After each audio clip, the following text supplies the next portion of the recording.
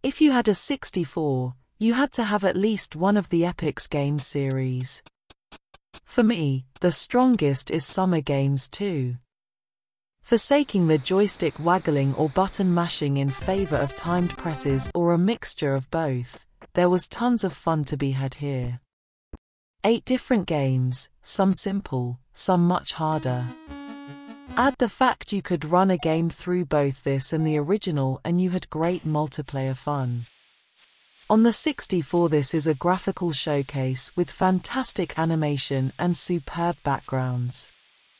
Add great music and effects and you have one of the very best games on the system. The Amiga version, on the other hand, is a big steaming pile of seagull shite.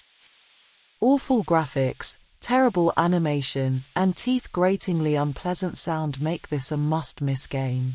So, a big thumbs up on the 64 and a big thumbs down on the Amiga.